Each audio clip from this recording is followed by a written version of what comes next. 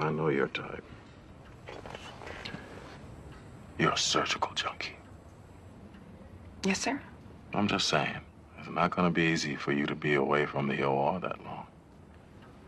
No, sir. And if you want to get back to the OR, you're going to tell me what I need to know, aren't you? You're right.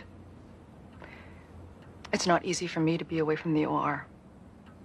It's not easy for me to sit in front of you or any other authority figure, for that matter, and not be able to give you the exact answer you want to hear. I'm the one with the answers. I've always been the one with the answers. But right now, sir, I don't have any. Dr. Yang. How do you keep your edge, sir? Because I watch you, and you've been doing this a long time, and you're clean. You're focused, you are the job, and nothing gets to you. And the thing is, sir, I was like that until I got here. Until I actually started doing this job, and now everything is fuzzy. That's beside the point. No, see, sir, this is the point. Because I can't tell you what happened in that room. I can't tell you. And before, I could have. No guilt, no loyalties, no problem. Before I wouldn't have even been in that room. I wouldn't have gotten involved. I would have never frozen in surgery. And I would have told him what I thought he should do. I had an edge, sir. I had an edge, and I've lost it. And I need it. I need it back. So, if you could just tell me how you keep yours, and how not to be affected. I know I could be a great surgeon, so if you could just give me the answers, I would really appreciate it.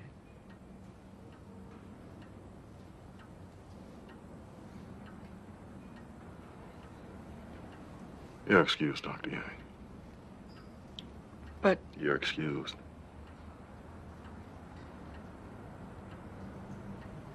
I'll tell you.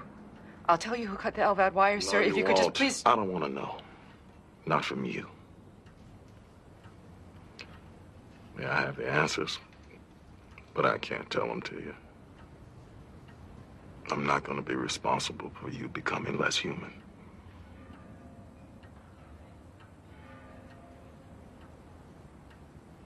I'm a pretty girl.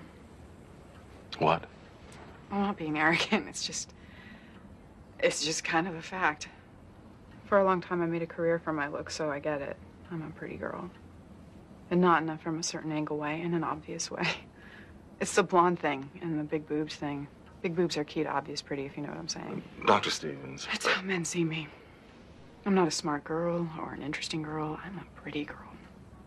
The blonde and the boobs, it confuses guys into thinking that I'm someone else. And I'm used to it. I'm used to them walking away when they realize...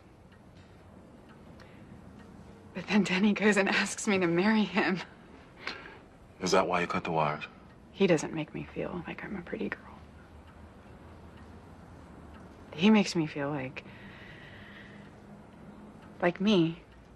I think he might know me. And so if I did cut the LVAD wire, and I'm not saying that I did, but if I did, then no. I don't feel guilty. And I know that I should, and I would if it were anybody else. But I can't feel anything but happy.